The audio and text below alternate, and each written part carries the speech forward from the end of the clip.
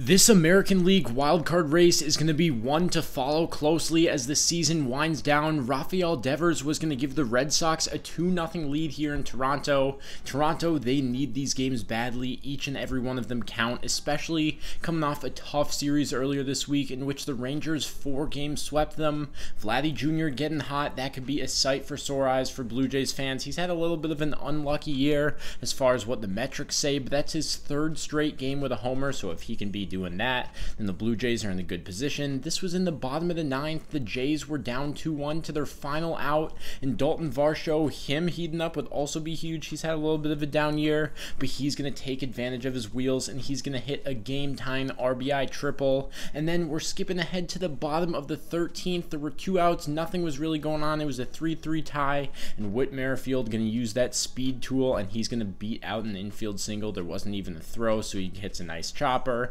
And with a win, the Blue Jays will now make it a 2-way tie between them and the Seattle Mariners for the 3rd wildcard spot. The Texas Rangers, they're 1 game up on both the Blue Jays and the Mariners right now, so this is definitely going to be a crazy stretch to watch down the season. But if you see guys like Vladdy Jr. and Dalton Varsho getting hot for the Blue Jays, then they might just have a good chance at getting this 3rd wildcard spot. Definitely a good start to their weekend.